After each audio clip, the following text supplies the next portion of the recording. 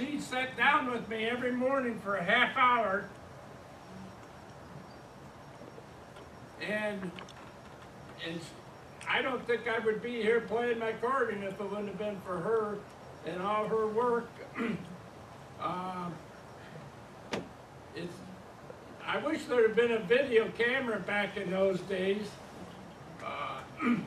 We had a pet parakeet that would be open every once in a while, and he'd land on top of my head while I was practicing, and he'd get on my accordion and he'd ride the bellows.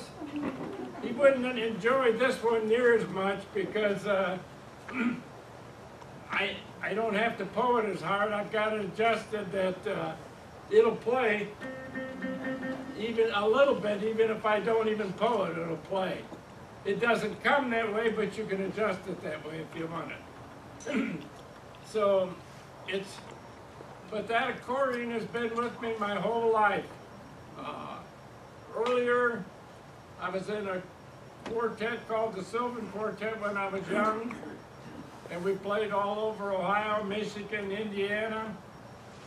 And then later, I got the opportunity to teach accordion, and then I was able to be in a band for 20 years.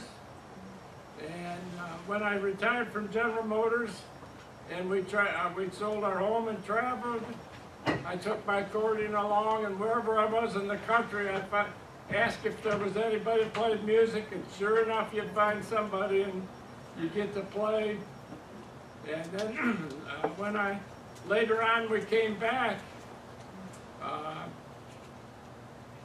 and I went into a place in winter quarters at Bradenton, and we started a band, and we got to play at quite a few RV places, and we went to some older places.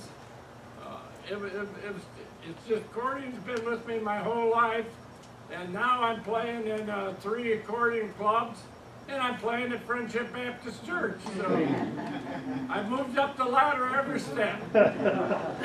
This is the only church I've ever played in, and I really enjoy it. This morning I'm going to play the Old Rugged Cross, and then I'm going to play a song that is not in a hymnal. It's just for my mother. It's the kind of music she liked. It's really a pretty song. It's got some beautiful chords in it, and it's called With My Eyes Wide Open.